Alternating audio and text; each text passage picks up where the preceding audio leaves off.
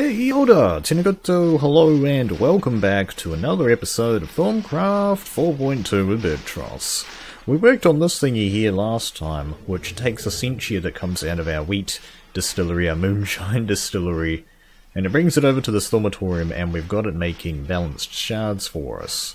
Now, as you can see, I've put in some filtered tubes, because I didn't realise this at the time. I originally decided last episode not to put these in, because I liked the smoke as it came along, but I've had to put them in because whenever this required something, it has a suction of 128, and so it would basically send, it would be a specific of each aspect that it was questing at the time. So to start off, it would request ire, and it would send ire suction all the way along all 6 of these tubes. Now we had a problem arise over here in that it requested aqua from one of these tubes. It requests it from all of them, but what happened is that because this thing generates aqua, what actually happened is that it went into here because the suction here would be slightly higher because the tube is slightly shorter, I believe. So what happened is that aqua actually got stuck in this area here, which is a Terra pipe only. So by putting a filtered tube on here, I prevented the suction from affecting this little Terra network over here. That's something that That's something that I did not initially consider when I built this thing. So anyway, I've got some cool changes to go ahead and take a look at in the base today. Let's head up towards the top ring. I have done a little bit of building here off camera, and I've now designed the pathway here, and I'm pretty happy with this design. I think this is what I'm going to go for, kind of using a Serious Creepers Amber and Greatwood tactic here. I think that works quite well, and I've done some work, well geez, I've done some work here on the floor as well, using Silverwood as an extreme highlight, and pretty much going for a similar design to what we have here on this, the top ring is what we're sort of calling it. And I've also thrown in these sort of little, there's little stone areas on the edge, and I've put in these glowstone lamps as well, because when I sort of had these stone bricks right here, I was just like, I need just a little bit of an extra little pop, and so I went for, well, my favourite block in the game, redstone lamps, and yeah, they really do a great job of adding that extra little pop, if you ask me. And I think I've done a little bit of work as well. I'm just gathering a couple of extra essentias. Something is following me. Oh dear, that is not a good sign. I'd assume that's not good. Something evil? I need an adjective there. Anyway, yeah, just go ahead and take a look at the essentia levels if that's something that interests you. I'm running a little bit low on Alrum. Gonna need to get some of that at some point. No real way of getting that other than the wisp grinder. And I've also added a cool little area over here with the similar walkway setup. Welcome to my new research area. I set the boar up to go during a live stream, and we built this thing on camera. I've done a couple of changes since the live stream. We were playing around with half slabs around here, with the arcane stone brick half slabs, but I think just getting rid of them, I think it just looks a little bit better. Just having a 3 wide walkway is pretty cool.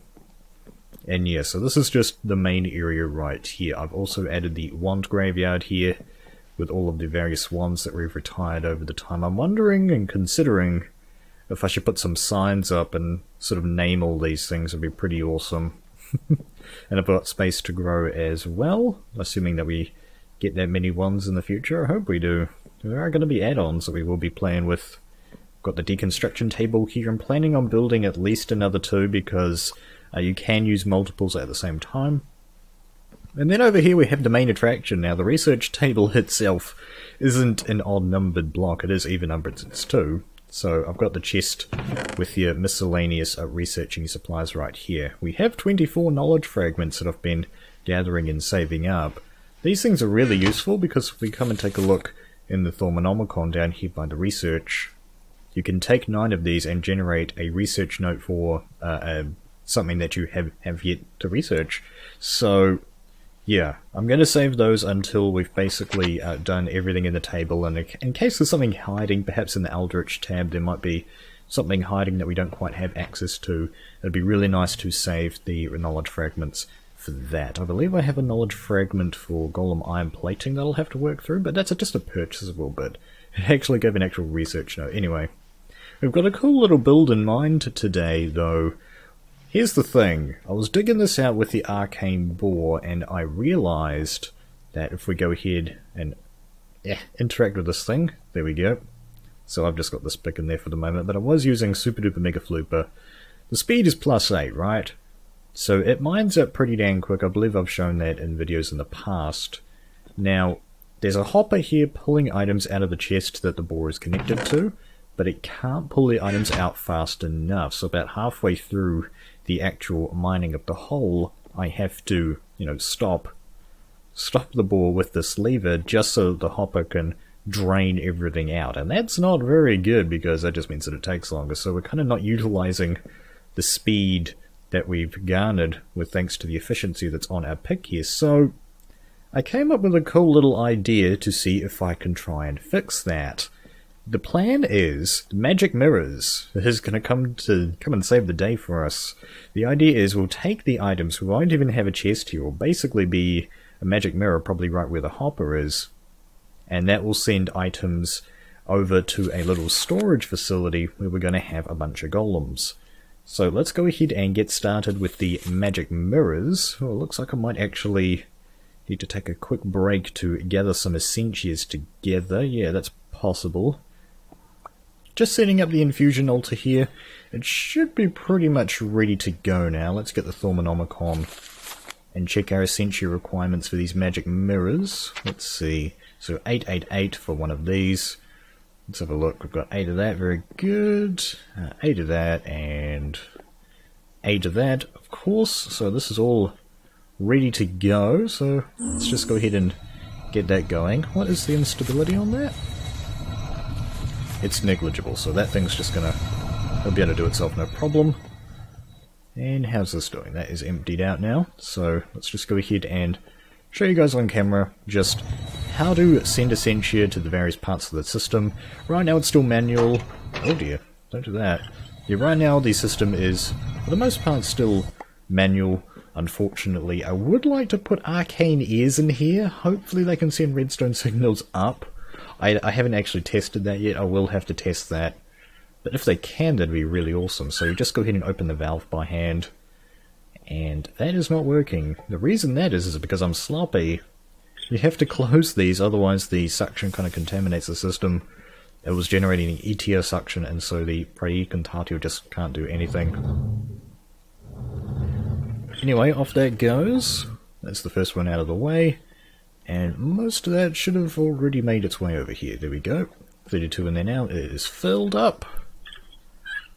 Now let's go ahead and open the E-tier tank, seeing as that one's just the closest. And the E-tier is right here. And that went into here.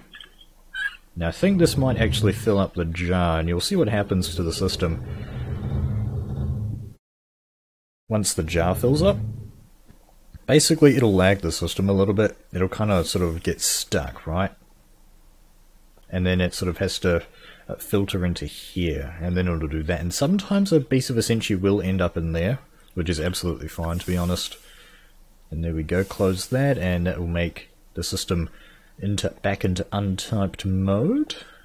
Close the valve, and now we need some alienes, so sit over to the alienes tank, open up that jar, and that will definitely override that jar.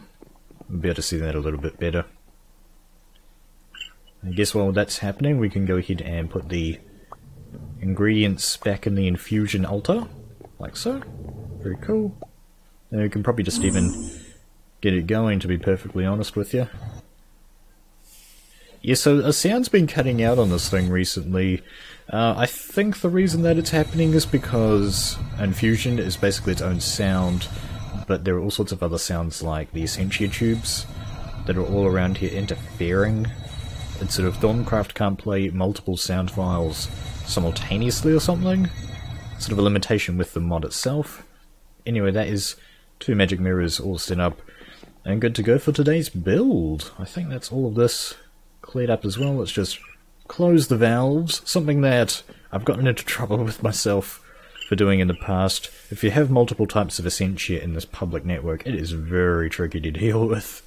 You kind of have to open up valves, and then this will basically get gummed up with the wrong type of Essentia that won't go into that tank, so you then have to open up your other tank, which it could be any other Essentia, to be honest.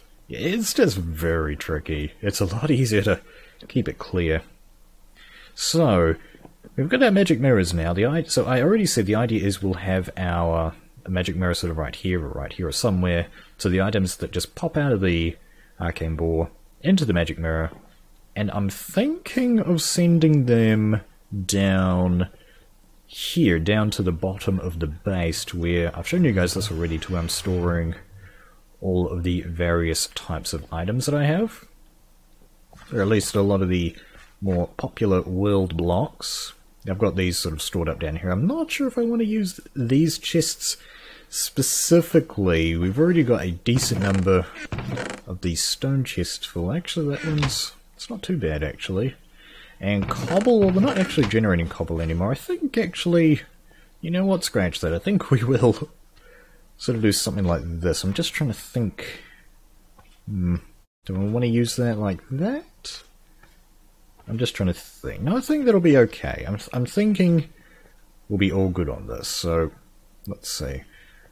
We're going to need a different type of golem as well. Sort of the best golem that we know about for this, I believe, is the stone golem. They can carry 16, but I would actually kind of like to go a little bit overboard with this, and it seems like a good opportunity to go ahead and research the next type of golem, iron golems. I'm assuming that guy's going to be a little bit more beefy in terms of storage capacity. So, let's head upstairs and get some more spiritus from our research thing. Oh, by the way, I didn't mention, but there's one small downside to the researching area, and that is it's right above one of the loudest places in the base. So I might... oh, okay, that's weak tooth. Just get a bunch of that. I might be switching out the location of our research thing to basically the opposite side of the base, where it's a lot quieter, and we'll have sort of a crafting area over here. So I don't think we have to do too much in terms of the size of the ring. Oh, the circle platform. There we go, I got the right word. Anyway, so now we have the requirements to learn about this. Like village golems, but only smarter and smaller and better. Right, because you do have, of course, in vanilla Minecraft, have the huge, ginormous iron golems. Anyway, these guys are extremely tough and strong, able to carry huge loads. Their weight, however, causes them to move quite slowly and sink in water. Okay, that's interesting. The other guys float. Righto. These guys require 4 of your main essentials, an iron block. Ooh. Oh man, that's expensive. They do have a carry limit of 32. They are slow. Well, otherwise they're pretty good. That iron block, though, is kind of expensive. Well, what did you expect, to be honest? It sort of makes sense from an iron golem standpoint. I don't really want to use those guys up, actually. That is so expensive for something so menial. We could almost just... what was the recipe for these? Got stone brick. Way cheaper. Way cheaper, almost as good. You could just use 2 stone brick golems in the place of a single iron golem, and it's just a lot cheaper in terms of the material. Hello, what are you guys doing in there? Do need stone bricks, so come with me. And oh man, the moon right there. That's cool. Yeah, so I think we'll go ahead and use stone golems for this build. And after many off-camera necessities, we are finally back. I am here in my diamond mining area. I have set up an area for our cute little stone golem guys to hang out. Pretty much a similar setup to the alchemy lab. We have a bunch of hoppers here connected up to chests below. It's it's a pretty basic setup. It doesn't need to look cool because, you know, it's just a place of restoring old Arctic blocks. We should have plenty of storage for gravel and cobble moving forward. The stone, I'm not so sure about. We're almost filled up on stone as it is. Our 4th chest is a little bit filled up, so we may yet just be moving the stone supply over to somewhere else, but I have the magic mirrors set up to go here. We have the items coming out, and hopefully these guys will pick the stuff up. We just need to go through and filter these guys. Cool little... I like how the interface changes for every type of thing that we have. Is that even the right one? Dirt. That is the right one. Dirt. Just making sure. Yeah, the interface changes for each of these, for each of the different golem types, which I think is really awesome. There we go. And then, of course, we're going to have one extra stone golem here who is not filtered to pick up anything that miscellaneous that might drop. Got a bunch of speed materials here. I made too many hoppers. This is pretty much the last of my iron. I definitely need to go iron mining after this, because holy cow, man. So much iron. So much. There's some iron right there. Slime ball! Free slime! Yeah! Go away. There we go. So that's a total of 5 slime balls. That's pretty good. Anyway. I'm actually going in the wrong direction. No, I haven't. I've gone the right place. We need to go over here. I could have probably used the portable hole focus to actually do this a little bit quicker, but I've got the Arcane Bore set up as well, using a bunch of these Vis relays. Hopefully they're close enough, and I've got the magic mirror plugged in, ready to go here. Now all we have to do is press the on button, and hopefully this should work. That's fine. Oh, okay. Okay, scratch that. So it looks like it doesn't eject it with all that much force, so let's get rid of you, and we should probably do something like this, just to have a place for the blocks to come out. There we go. So let's just clear this out a little bit so we can visualize it a little bit better. Let's try that again. There we go. Okay, it looks like they're all going into the magic mirror, all good, fine and dandies. And it's getting its perditio and related essentials to make it mine really fast. Now let's see if that's actually working. Let's get our portable hole focus out. And I know that if I go down about here, this turns out about the right spot. Okay, what's happening here? Yep. Okay, looks like...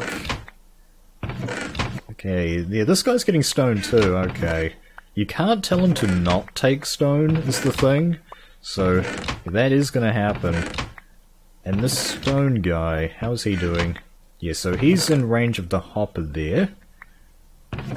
Ah, but there's a problem. The hopper's still gonna fill up. Okay, we might need to connect it up to a chest just to give it a good storage buffer. Yeah, but this guy should deal with anything that is not stone related. That is faux shizzle. Let's get my torch back. This is pretty good.